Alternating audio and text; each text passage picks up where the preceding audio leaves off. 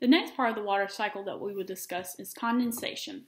After leaving your experiment in the sun for a few hours, you probably noticed that large droplets of water began to gather on the plastic wrap. You may have also noticed that these droplets began to gather in the center of the plastic wrap, making one large drop of water.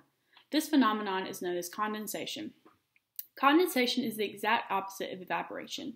Condensation occurs when water vapor cools and turns back into a liquid. We see condensation in our day-to-day lives all the time, such as when water droplets gather on a cup of a cool drink on a hot day. This is exactly what happens in our water cycle. The water vapor that rises from the bodies of water in the process of evaporation cools as it reaches the air.